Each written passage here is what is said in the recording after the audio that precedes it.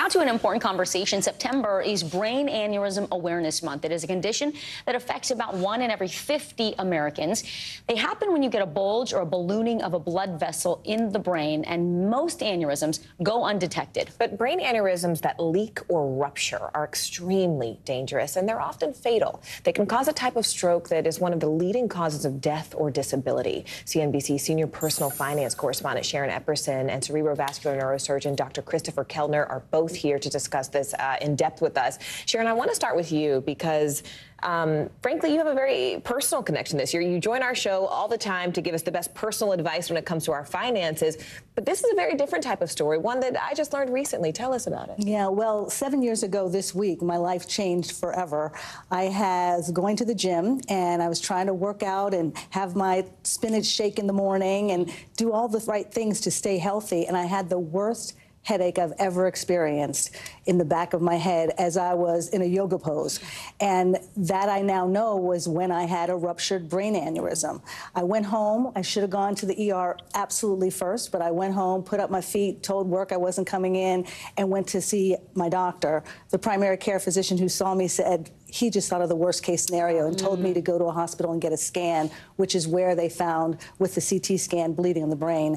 And then I went to another hospital to then have a craniotomy, have brain surgery, to have 2 clips put into to repair this blood vessel that had ruptured in my brain. And all of that was done actually right here. That's me in ICU in September of 2016, and all of that happened in 12 hours. Wow. And every moment is so important with brain aneurysms, and so many people, so many women in particular, power through the pain, right? And it's really important. If you feel something unusual, know your body and get to a hospital. And kudos to your doctors for elevating your care and escalating it immediately. 12 hours and all of those surgeries and visits. Yeah. How has your recovery been, Sharon? I don't think people would know because, you know, just watching you and listening to you, that you went through this 7 years ago. And have you changed any of your habits? Well, I was out of work for a full year. I was on medical leave for a year. After that moment.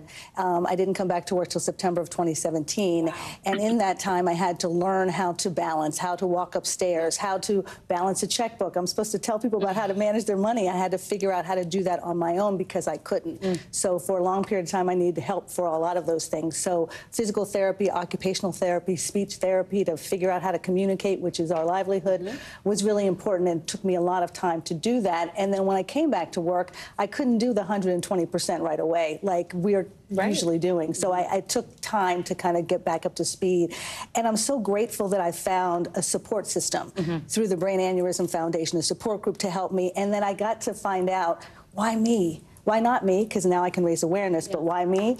Black female, 48 years old, with a family history of brain hemorrhages. All of that made me a potential candidate for this disease. And I mean, I'm just so touched, right? I mean, to hear you even just share this with us. And I think you're helping so many people by sharing your story. To kind of bring in the medical perspective here, Dr. Kellner, how common are these brain aneurysms? I mean, we hear about them, but people, I don't think, have a sense of the statistics, of the numbers. How common is it for them to actually rupture? Yeah, to have a brain aneurysm is actually surprisingly common. About 1 in 50 people have a brain aneurysm, but only about 1% of people who have a brain aneurysm suffer a rupture. There are about 30,000 people in the United States every year who suffer a rupture. Sharon touched on some of those for us, but Dr. Kellner, go through the warning signs and symptoms, and what should you do if you experience them?